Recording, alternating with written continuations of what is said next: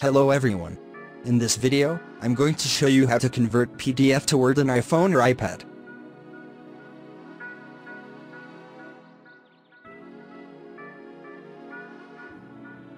First, open your web browser.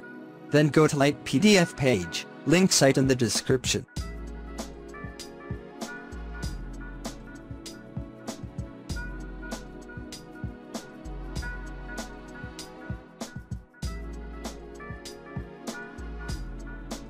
After that, scroll down below and select PDF in Word.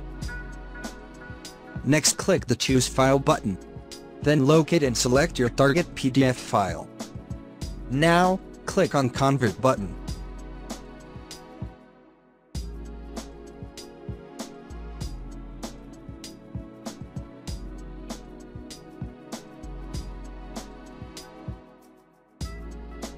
Once converted, click the Download button to save your file on your iPhone.